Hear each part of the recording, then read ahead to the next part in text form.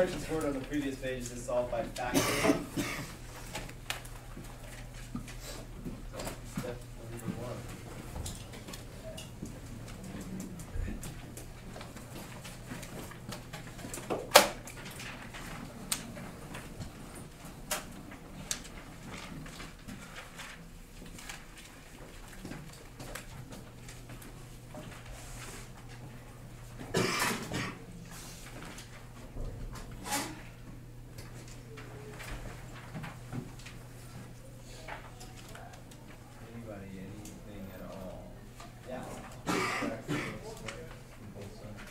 Subtract 3x squared, okay, negative 3x squared plus x plus 14, 0.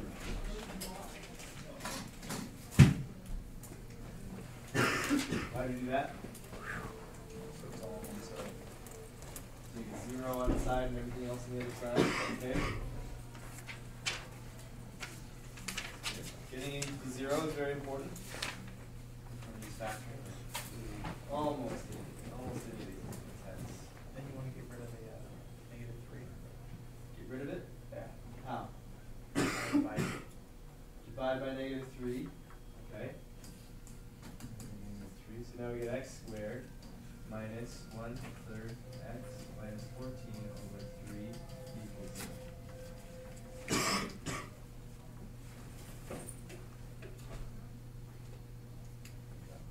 You like that? No. It's a tough one. Everything divided by 3 like that. If they were all divisible by 3, that would have been great. I think maybe, Tyler, did you not think about the fact you got to divide everything by 3? Yeah, I didn't think about that. Okay. So, go back to here.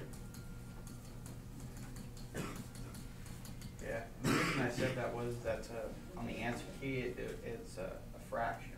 Okay. And so I kind of thought that. Well, it's not that you couldn't do it. I mean, that's a legitimate approach.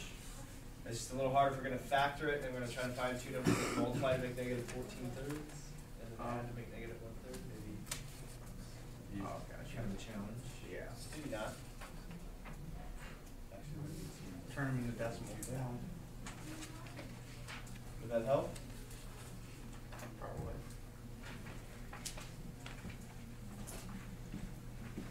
Turn this into decimal form? Is that what you're saying? Yeah. That might help. So if you don't not looking at a fraction, you can just So look this at would be negative 4.6666 forever. Oh. Okay. So yeah, never mind.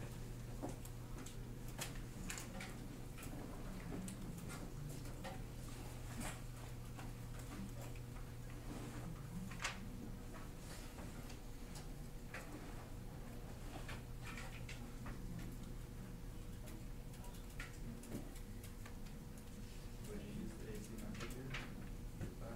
Yeah, use the AC method, okay. So what, how do we get AC? Negative 3 times 14, which give us negative what, 42? Negative 42, okay. What goes here? 1. 1. All right. And now, what are we looking for here? What? Something that can get you 42. How does it get you 42? Multiply, and then you get negative 1? By adding. Okay, multiply to negative 42 and add to get positive 1. 6. One of them's negative 6 and one of them's 7. Negative 6 and positive 7. Adds to positive 1, multiplies to negative 42. Okay? What do we do that negative 6 and that 7?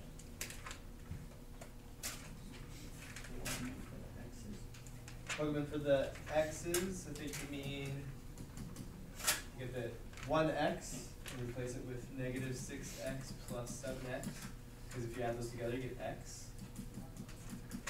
Okay?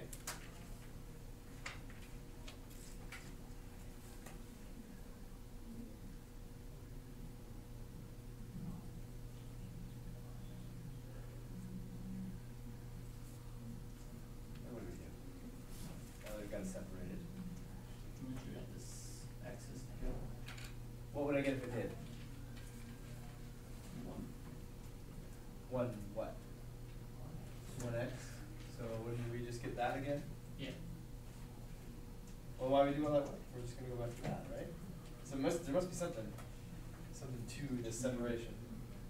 Take two of them and group them together. Group of 2, group of 2. You find what they have in common in documents. What do these two have in common? 3, 3 and x. 3 and x. How about a negative? If we pull a negative out, we undistribute a negative, we factor out a negative, then the first term inside the parentheses would have to be positive. So the negative times a positive gives you the negative. It's nice inside the parentheses to start with a positive. Alright, so if we undistribute that negative 3x, or if we factor out that negative 3x, what do we have inside? 1x. 1x. And 2. Plus 2.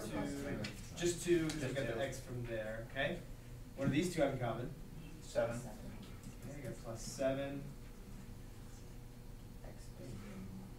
X plus 2 as well. And now these both have a factor of x plus 2. So we are factoring out that factor of x plus 2, or undistributing it.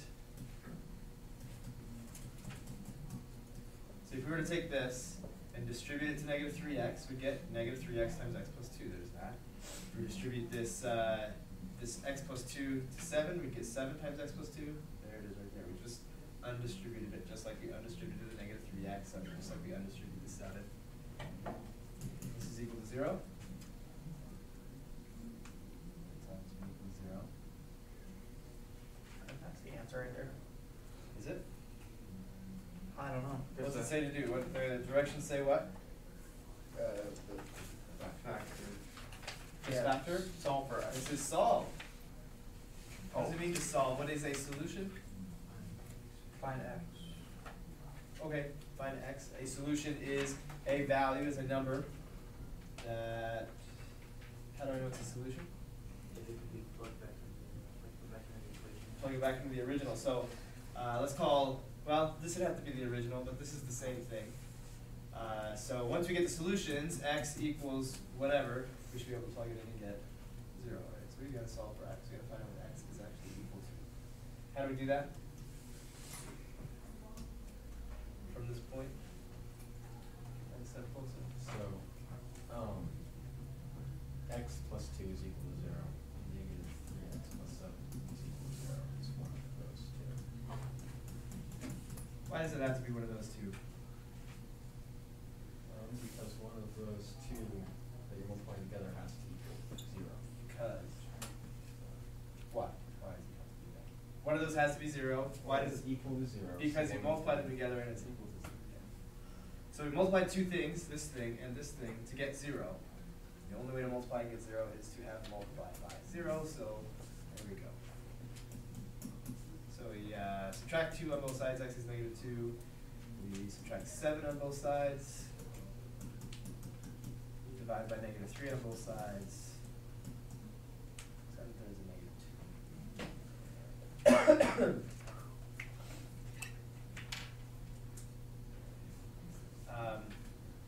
If you like to keep the x squared term positive, you could have subtracted x and subtracted 14 on both sides. The exact same solutions that way. Just did it the way I was suggested. Most important thing there, if you're going to factor, it's got to be equal to 0. You have to get it so that it's equal to 0. If it's not equal to 0, once you get all done factoring, it won't matter. Because the whole idea was to get it factored and equal to 0 so that we can do what Connor said, is two things are multiplied equal to 0. One of them had to be 0, so we set them equal to 0. That's the key. Which is hard if you're still stuck in the mentality of get the x's on one side and get the numbers on the other side, and then somehow get x by itself. This is a different kind of an idea.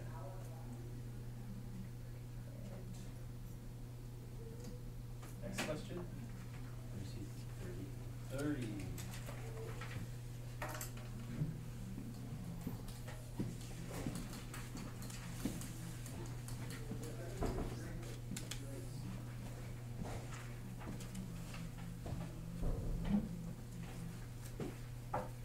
want you to, if I were to send you off into the world with limited knowledge, one of the key things I would have you remember is that the functions, they take things in and they put things out. They have input, they have output. And if somebody were to ask you to graph it, to graph this thing, you could just plug in a number for x and figure out the number that would come out for y, and there's a point. The input is on the x-axis and the output is on the y-axis, or in the y direction. So you can do that, and eventually you will figure out what this graph needs to look like, because it'll graph so many points that you'll see this curve take shape. But to save ourselves time, we've learned about parabolas that there are some key places on the parabola. If we can find them, we can graph a pretty good graph more easily. Okay. So what are some special points on a parabola? Vertex. The vertex is one of them. Very important one. Any other ones that sometimes show up? X's. X-intercepts, so just a little bit more than x's, x-intercepts. Not guaranteed to have x-intercept, but sometimes those come up, so those are helpful. So we get the vertex. The vertex gives us the axis of symmetry, and we can reflect points across. So if we can get the vertex and some more points, then we'll get a good picture of what the parabola looks like. So here we are. This equation is given to us. We worked with several forms of quadratic equations: standard, vertex, intercept form. What do we do in this case? How do we use this to find, is it x-intercept? Do we find the vertex? Let's find the axis of symmetry. How do we manipulate this form to find some useful part of the parabola?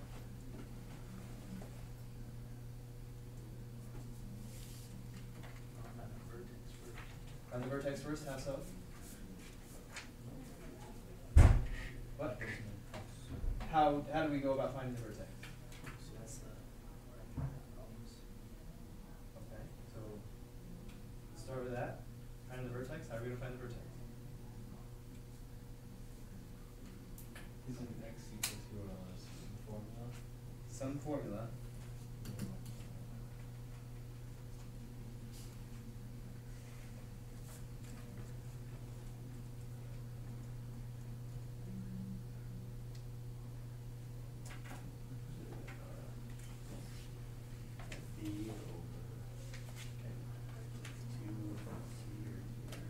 Something like that. Is that ringing any bells for anybody else? Let's get close. Not quite there. Add on to what Brandon said. What's that? It's almost. We're just a little bit off. It's not b over 2a. Negative b. Negative b over 2a. Negative b over 2a. All right. If you came to class without knowing that, or having some inkling of that, I don't know. Tons of times. There it is. The x part of the vertex is negative b over 2a, so let's find that. What's b in this case? 2. Negative 2. Negative 2 is very important. Negative, negative 2. Negative b, b is negative 2. 2 times a, what's a? X. 1. It's 1. The coefficient of x squared, that's a. Coefficient of x, that's b. The constant is c. It's always that way. No matter what order they're written in. A is with x squared, b is with x, and c is by itself, a constant. Alright, so we get 2 over 2, 1. 1 is the x. How do we find the y? Plug x value into the equation. If ever you want to find a y value, you just plug the x value in. If you have the x value, you're just a few steps away from the y value by plugging it in. So we got 1 minus 2. 2 times 1 is 2. So 1 minus 2 is negative 1, minus 4 is negative 5.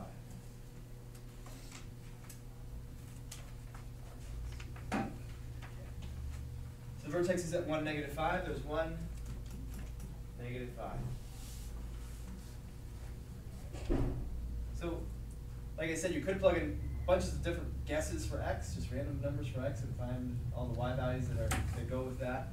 And eventually, you'd probably find the vertex.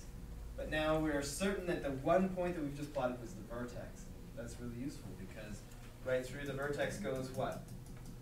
Line symmetry. The axis of symmetry or the line of symmetry. What's the equation, just as a piece of information, what's the equation for that line in this case?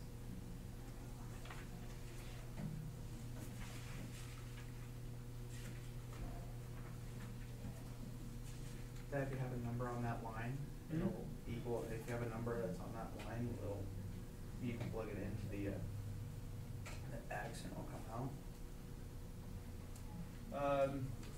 The only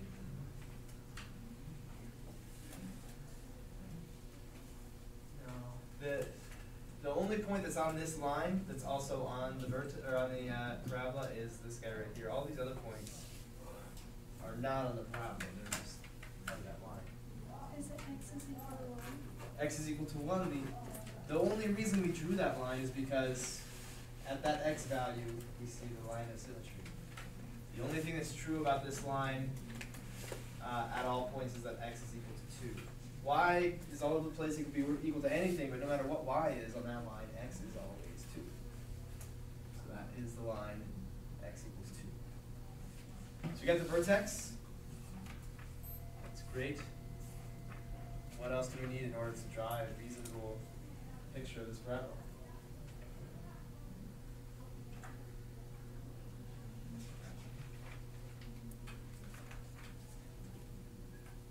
The slope.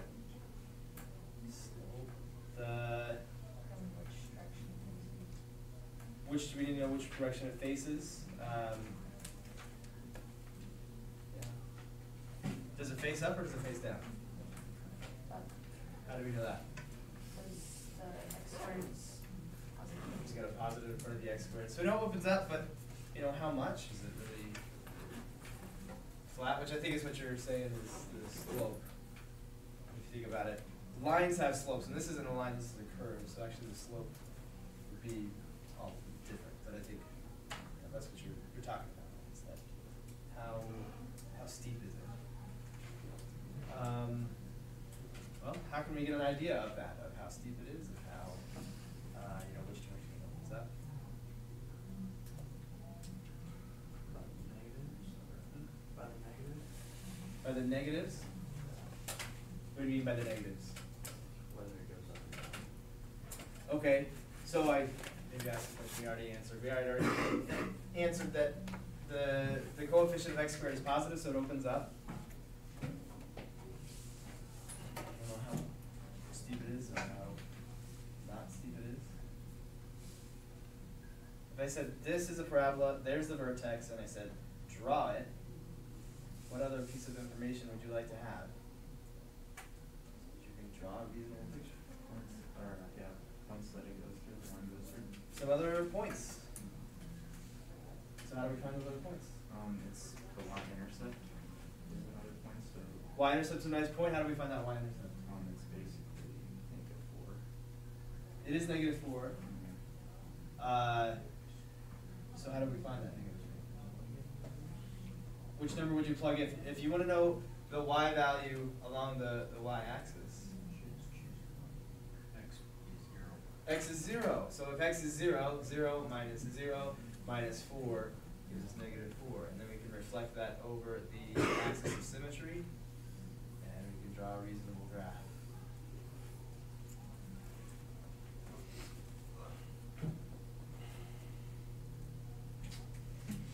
Negative b over 2a. Whatever that turns out to be, you plug that back into the equation. That gives you the y value. There's your vertex. Very good. Once you have your vertex, all you would need is just another point. You could just take that one point, you can reflect it over the axis of symmetry since you know where that is given the vertex. You just need another point. You could pick 0 as x, you could pick 1. Well, 1 wouldn't be a good choice here because 1's already on the vertex. 2, -1, 7, whatever you want to pick.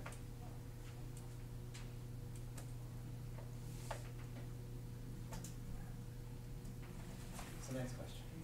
52.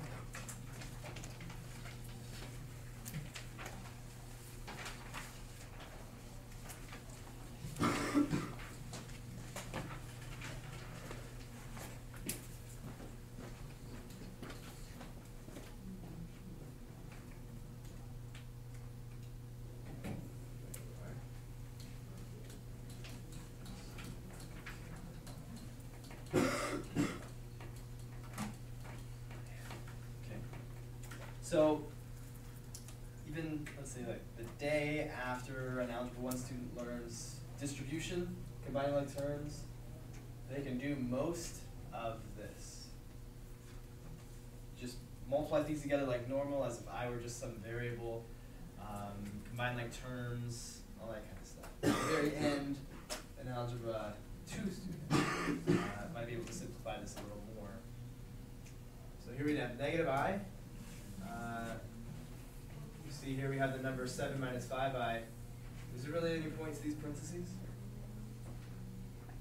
Why not? Yeah, it's a positive 1 in front of there, so you need to distribute this positive 1 into the parentheses, which will just give you a plus 7 and a minus 5i. We have minus 3, so what do we need to do here?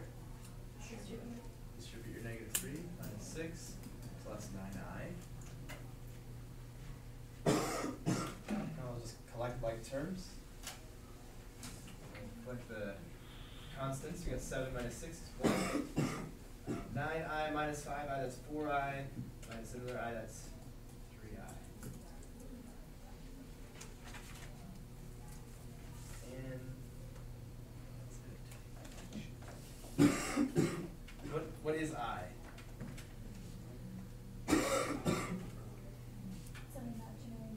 Imaginary number, and so it square root of negative 1, right? I just stands in the place of the square root of negative 1. It actually is a value, but to save ourselves time, we call it I. So that's the best we can do. That's as simple as it can get. But if we had I squared, what's I squared equal to? Negative 1. Okay. So if we had, just for instance, if we wound up with a 4i squared, and then at the end of this problem, and we needed to further simplify, an Algebra 1 student would just think, well, that's just I squared. Nothing you can do with that. But we know that I squared is equal to negative 1, so what is this equal to? Negative 1. Negative 4. 4 times negative 1, negative 4. That's just, that doesn't directly apply to this problem because we just happen to wind up with I to the first, and that's it. No I squares, no I to the third, nothing else. 39.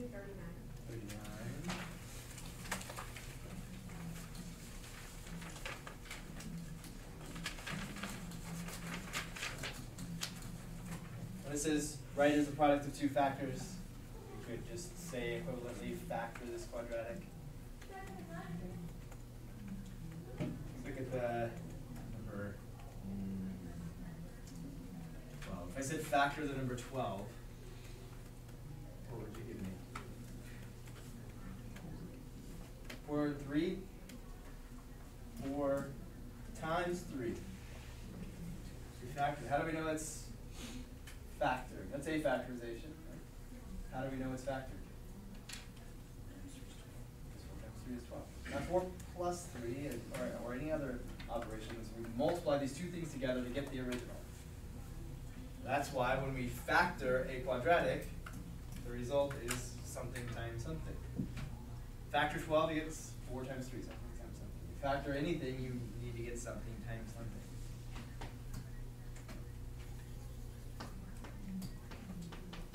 So that's what write as the product of two factors means. Factor this quadratic. After we begin to approach this factoring problem.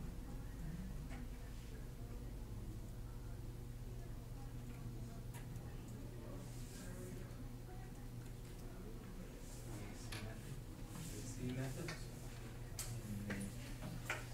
X here, and here we put what? 240. 240. How'd you get 240? 12 times 20 is 240. And here goes what? Negative 31.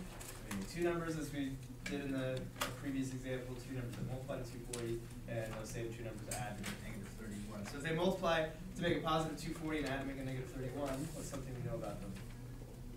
Both negative. Two negatives multiply to make a positive, and two negatives add to make a negative.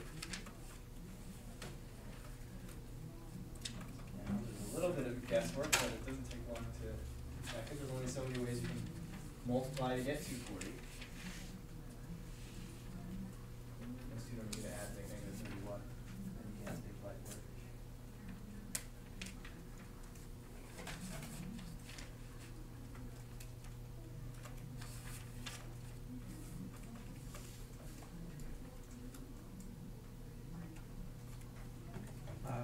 15, make a negative 15, negative 16. Right. So they asked negative 31, that's easy enough. You can check it yourself, 15 times 16 is 240. You decide. I believe them. So what do we do with that negative 15 and that negative 16? 31 instead of 31. Instead of negative 31, we write negative 15h minus 16h.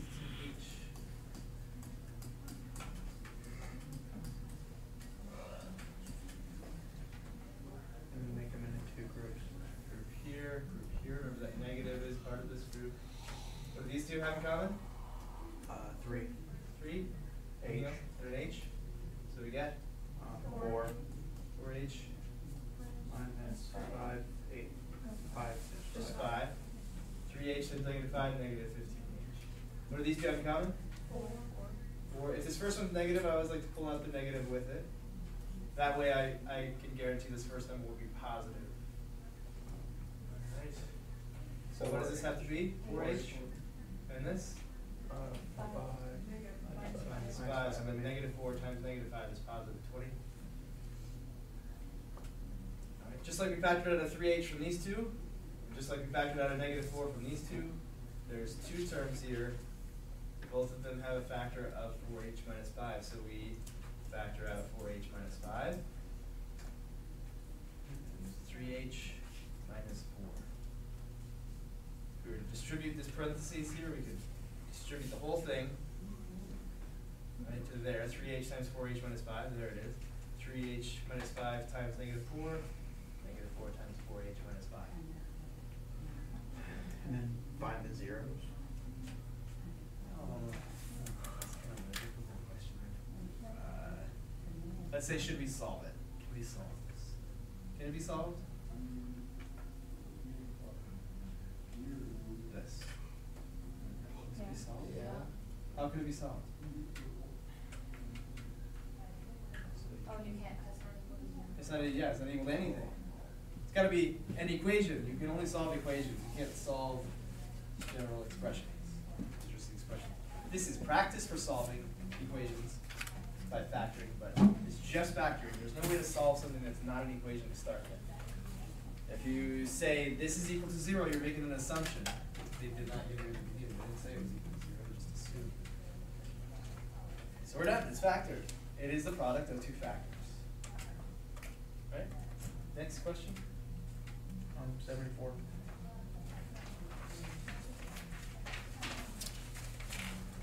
So there's a formula.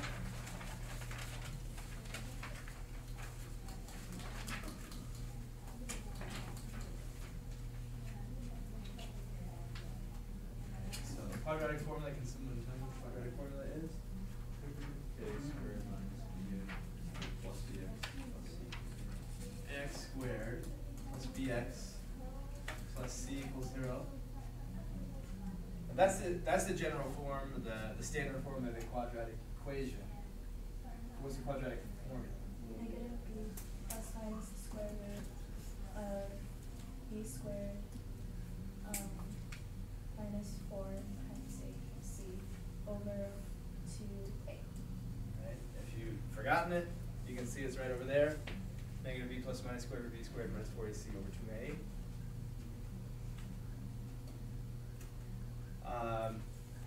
So these a's and b's and c's refer to the a's, b's, and c's that you find in the original quadratic equation. Okay. Now this wasn't the quadratic formula, but it's very significant that someone mentioned ax squared plus bx plus c equals 0. What's very important about this? What does it remind us for every quadratic equation we try to solve with the quadratic formula? But they all gotta be on the same side. Equals 0. You gotta have everything on one side, 0 on the other side, right? How do we do that? Plus 9. Plus 9 on both sides. Equals 0. Now we can use the quadratic formula. We just plug in a, b, and c. X equals negative, what's b? 1. 1 right there. Be careful if a question is trying to be tricky and say like 9 plus 3x squared plus x equals 0. Now what is b? It's still x, so 1. it's still 1, it's still the number that you're multiplying by x. It's always, b is always the number you're multiplying by x. So there you go. So negative b plus or minus the square root of b squared minus 4 times a, which is 3 times c, 9 over 2 times a, which is again 3. Negative 1 plus or minus the square root of, that's 1, minus 4 times 312. 108. It's what? 108. This is 108? Yeah. So 1 minus 108, negative 107, over 6.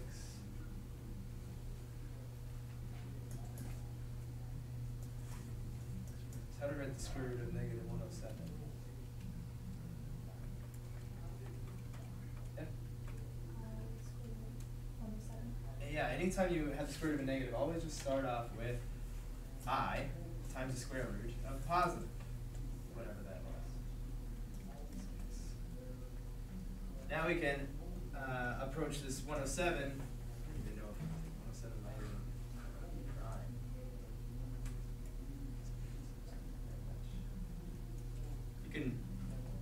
You can check the first few factors pretty easily. It's divisible by 2. No. No, which means it's not divisible by 4 or 6 or 8 or any other even number, right? So those are out. So 3, how do you check to see if it's divisible by 3? You add the numbers. The numbers, the digits here. Yeah. 7 plus 1 is 8. It's not. Not divisible by 3. If the sum of the digits isn't divisible by 3, then the number is not divisible by 3. So not 2, not 3, not 4, 5? No. Doesn't enter 5 and 0. 6? No. 7? Maybe, but that would mean that 100 is divisible by 7, right? So that's, you can pretty quickly figure out that's not. 8, no. 9, no, because it's not divisible by 3. 10, no. 11. No. No.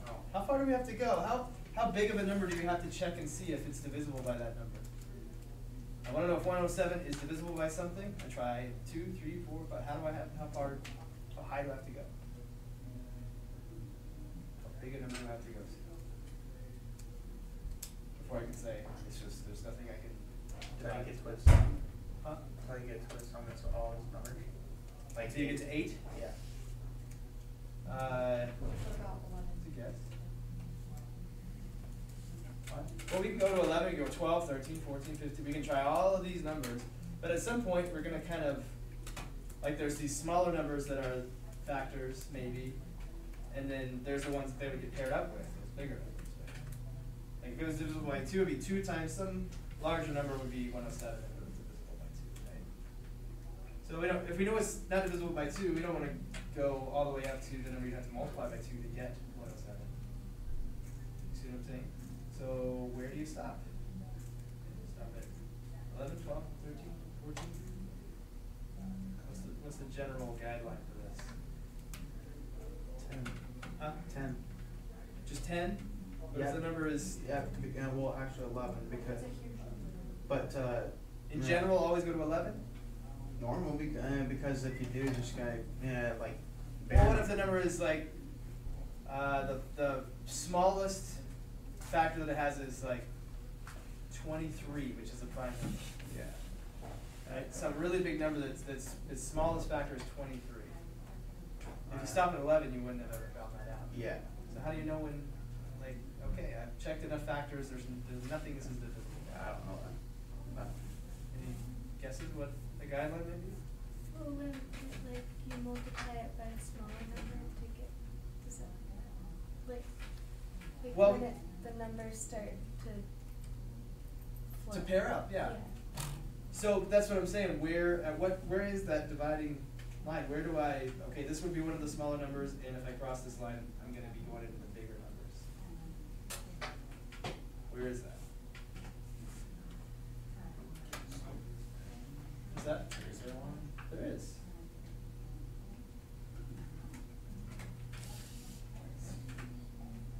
Curiosity. Answer would be up to even to the no. If you had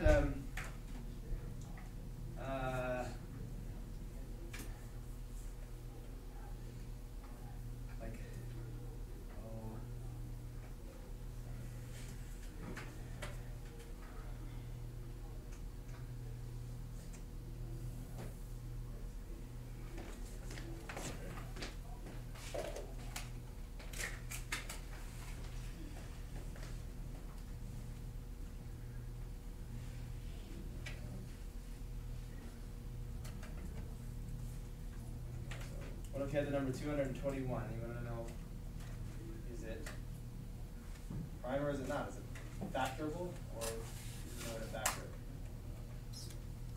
Start with 2. No, it's not even, so it's not divisible by 2 or any other even, is it? Is it divisible by 3? Yeah. If I add these up, I get 5. 2 plus 1 is 5. That's not divisible by 3, so 221 is not divisible by 3. Not 4, not 5, not 6. 7? Maybe? Then you only at that time you really need to pull out your calculator. 221 divided by 7? No. How high do you go? How big a number do you go up to and test and see if it's a factor of 221 before you're sure you're done?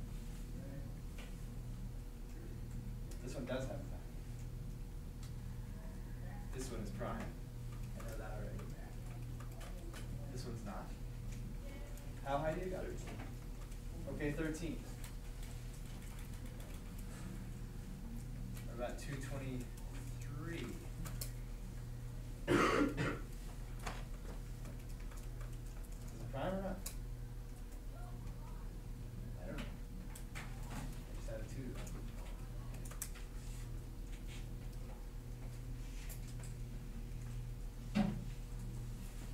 Brandon, you're trying to divide it by 7 and maybe 11, right? Trying to divide it by stuff. When are you going to stop guessing as to what could possibly go into it? I'm not gonna guess 10. Okay, well, never mind. We won't discuss it. You can go as far as you want to. 107 turns out to be prime, so it's as simplified as possible. Okay? But where were you But I wanna know that. going? Yeah. Where were you Yeah. going with that? You're just sitting there waiting for me to spoon feed you the answer. You're not engaged whatsoever. It's not something you would have to know. So either get engaged or don't have an answer. Make some guesses at the very least. It's 11. Yeah, I know that. What's 11? It's 11. What is 11? No, but What are you talking about? You go to 11. Why not higher than 11? You don't need to. Why not? Because after that it starts repeating itself. no. Why is that? I mean, the bigger the number is, you have to, but a number like that, you don't have to go above 11. Okay, you're right. Why are you right? So it is. What, how about a number like 223? How high do you have to go with 223? Is it 11? Well, That's there's prime, like, isn't it? you have 2 and you have 3, and then you test 7 and then 11.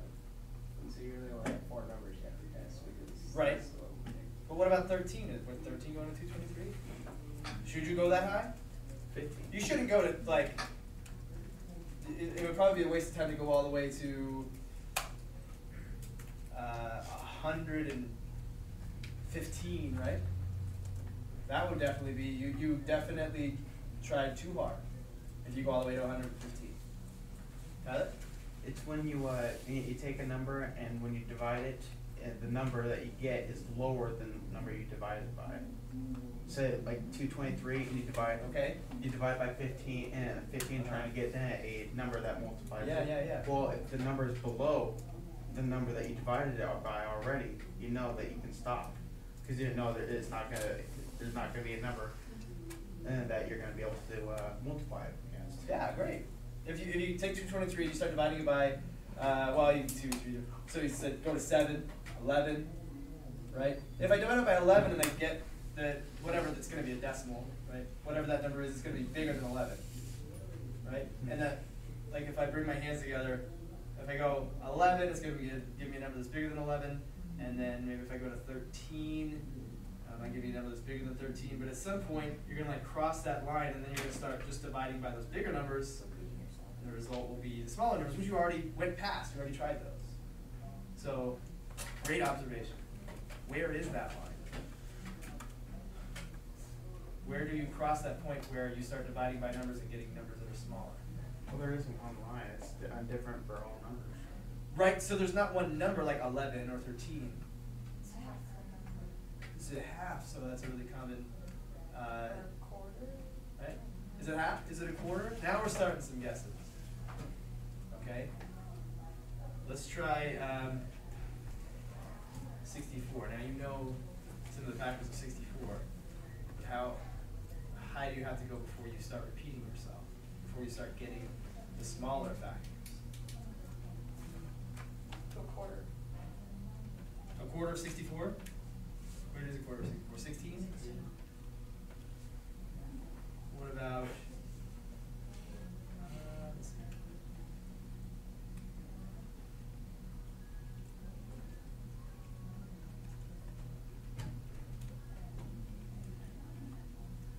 Oh, okay, what about, so,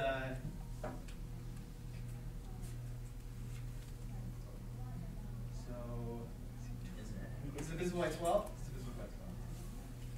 No, it's not.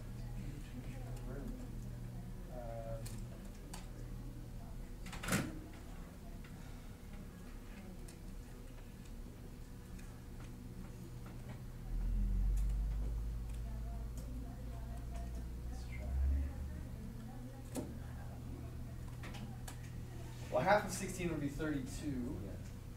But you already had Caroline 16, where you observed this happening. To that line is your square root of the number. The square root of the number. How did you get there? Because, like you then once you take your number, like if it's a number that you can take it like it's number times a number, like 8 times 8 to get 64. Well, the square root is 8, so that means. So that's the point where the factors are the same. Mm, So when I divide by 8, I get 8. I get the same number. I don't get a number that's bigger or smaller. So by your pattern that you recognized, if you take 64, 1, yes, 2, yes, 3, no, 4, 6, no, 8. Okay, now when we get to 8, then this next number over here is just going to be the number that you multiply by 4. 4 times what? 16. And after that, 32. And then finally 64. 1 times 64. So the square root is that one. Not half, not quarter, square root. Is that only with numbers though that have the even square root? Well, no, like 107. What's the square root of 107? About. Just guess from your heads. What's the perfect square that's really close to 107? 100. What's the square root of 100? 10. And then what's the next perfect square after 100? 11. 11 squared, 121. So 107, the square root of 107 is somewhere bigger than 10. So now we know that because 11 is just past the square root, we can stop. And 107 is prime. Okay? So since 107 is prime, you cannot factor 107 and simplify it by writing it as like the square root of, say, 4, or the square root of something, or the square root of 9, and the square root of something. Okay?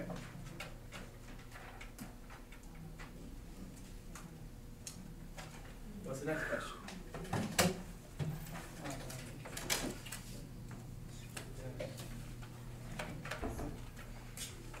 How many questions on the test? 16? I think 16. How many pages are there? 2 back to back and then 1 more. I want to have time to do my test, so. Let's just take, did we already do 6? No. Do 68. No. Give me the last one. X squared plus 5x plus 0. This already looks like it's supposed to equal to 0. That's important before you use the quadratic formula. Negative b plus or minus the square root of b squared minus 4ac over 2a. X equals negative 5 plus or minus the square root of 5 squared. 5 squared minus 4 times 1 times 1 as a, c, both 1 over 2 times a, which is 1. Negative 5 plus or minus the square root of 25 minus 4 is 21 over 2. 21 is 7 times 3. Why does that not really help? Neither one of those is a perfect square. We could write it as the square root of 7 times the square root of 3, but neither one of those simplifies.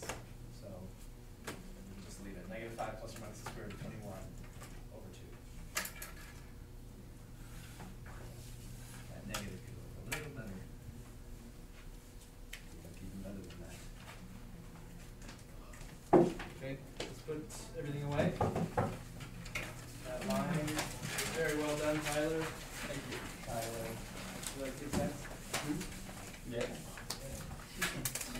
The square root, very good.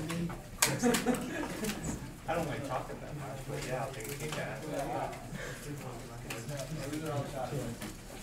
We like that. Ah, no.